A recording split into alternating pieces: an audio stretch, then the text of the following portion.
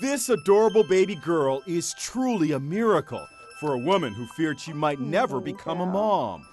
Rachelle Chapman became paralyzed 5 years ago at her bachelorette party when a friend playfully pushed her into a swimming pool and her head struck the bottom. I was really nervous that when the accident happened, I wouldn't be able to have children. The wedding went on as planned, with Rachelle in a wheelchair and her groom, Chris Chapman, sitting in a chair so they could exchange vows eye to eye.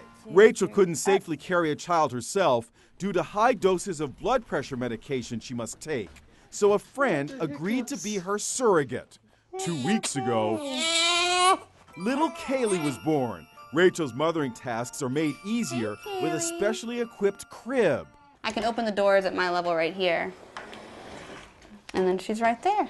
The changing table is also tailored to mom's needs. I can easily roll up under it. It's the perfect height. And check this out, rocking the baby the easy way. You can actually do it through your cell phone, and I can turn it on, and there's all these different rocking settings. Rachelle may be paralyzed, but in her heart, she's walking on air.